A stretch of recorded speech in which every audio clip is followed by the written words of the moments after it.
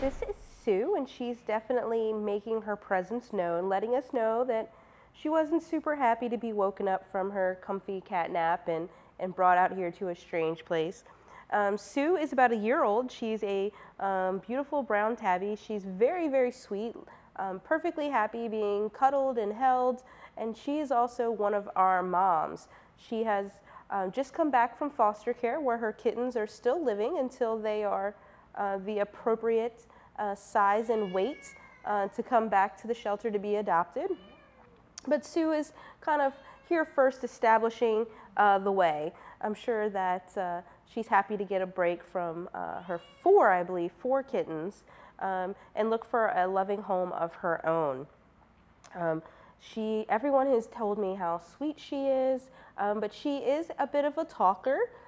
She definitely does not like the cat carrier. She goes in there pretty easy, but once she's in there, she lets you know all about her displeasure at being there. She was surrendered to us. They had her, for most of her life, apparently. They did not give a reason for why they were surrendering her.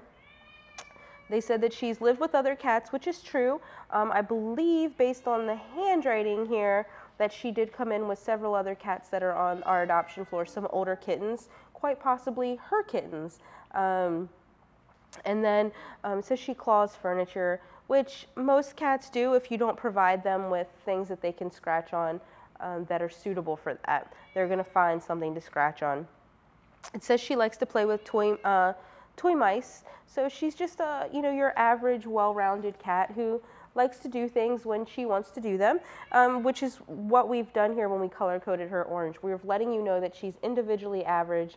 It just depends on her mood. In her cage, she's much quieter than she's being right now.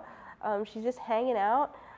She approaches when you're kind of standing there looking at her. She comes and greets you, but not necessarily reaching out all the time, pulling you in like some of the other cats on the adoption floor.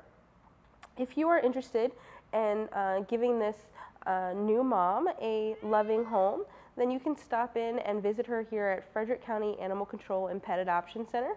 If you want to make a call to see if she's still available before you drive in, you can call us at 301-600-1546.